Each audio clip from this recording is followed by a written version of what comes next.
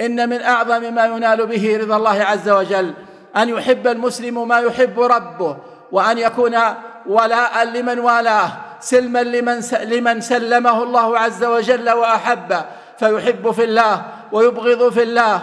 ولذلك قال جل في علاه: لا تجد قوما يؤمنون بالله واليوم الآخر يوادون من حاد الله ورسوله ولو كانوا آباءهم أو أبناءهم أو إخوانهم أو عشيرتهم.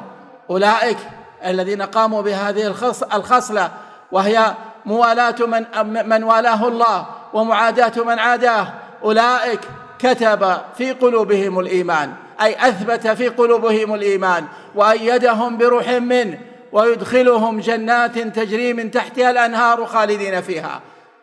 كل هذا من عطائه. قال تعالى: رضي الله عنهم ورضوا عنه، أولئك حزب الله، ألا إن حزب الله هم المفلحون. أيها المؤمنون عباد الله، إن السعي مما ينال به رضا الله جل وعلا السعي في طلبه بصالح العمل. اطلبوا رضا ربكم بصالح الأعمال، واجتهدوا في نيله بأخذ الأسباب في معاملة الله وفي معاملة الخلق.